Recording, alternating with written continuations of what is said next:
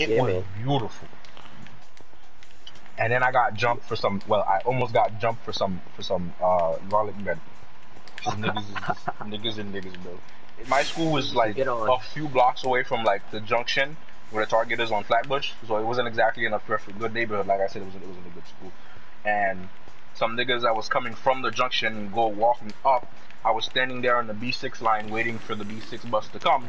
I went into the pizzeria behind me, bought some garlic bread, like for like at the time maybe like 12, 13. Four like 16, 17-year-old niggas like pull up and they demand my garlic bread, like demand my garlic bread, bro. I look down at the garlic bread, I think about what they might do to me, bro, and I shake. I don't say anything, bro. I just shake my head, bro. I just shake my head, no, bro. One of them swings at me, bro.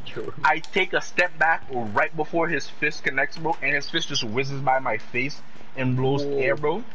And then the other one was like, yo, fucking my nigga, just take it from him, my nigga. Like come on, nigga, let's go, my nigga, let's take the garlic bread from him, my nigga. And then it was just four random niggas from Flatbush.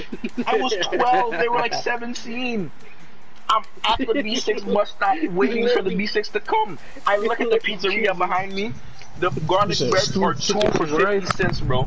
I go in there, I buy 8 garlic bread knots. And they used to stuff them with like a slice of pepperoni. Don't fucking look at me like that. I'm eating them, bro. I have 6 left.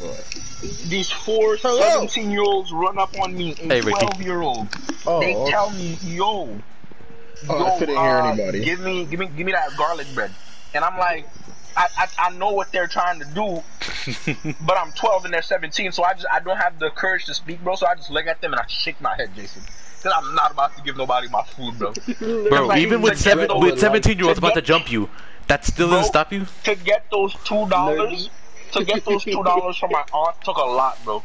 Cause she would question everything and she'd never give me money to go to school. Cause that's how you get drugs, apparently. So I got those $2 and I thought about all it took to get those $2, Steven. And I love food, Steven. And pepperoni tastes delicious, bro. I have like a half-eaten like part of a garlic bread in my hand, bro.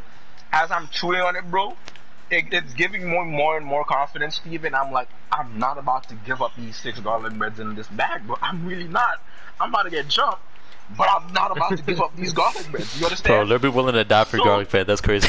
So they look at me, and one of them walks up to me and swings, Steven. I wasn't fat yet, so I was still agile. I step back right as his fist comes across my face, bro, and it whizzes by, and it doesn't get me, bro. But the wind from there, bro, was strong, bro. I knew if that had connected, I'd have been on the floor. I wouldn't have been able to protect the garlic bread. And then the other one behind him says, yo, nigga, take the garlic bread from him, nigga. What the fuck you doing, nigga? And I'm like, yo, I'm scared. You take the garlic bread from him, nigga. Just take the shit from him. Hey, yo, homie, give me the bag, homie. Come on, give me the bag, nigga. And I'm like, yo, I'm standing there in my head. I'm like, I'm about to get my ass whooped. I'm not giving up this garlic bread. My best friend is across the street watching this. And he's going, yo, give him the garlic bread. His name was Michelle, bro. And he was this Haitian kid they paired me up with to teach me how to learn English the first year, and we became best friends. Same nigga, bro? Oh my god. The same guy, bro. And he's like mouthing to me like low, yet like he's yelling, but like in a low tone, like, yo, give him the garlic bread. And I'm shaking my head at him like no, bro, I'm gonna die for this garlic bread, bro. And then I see the B6 in the distance, bro. So there's this giant like container that the store used to have outside that was empty, bro. I stand next to the container.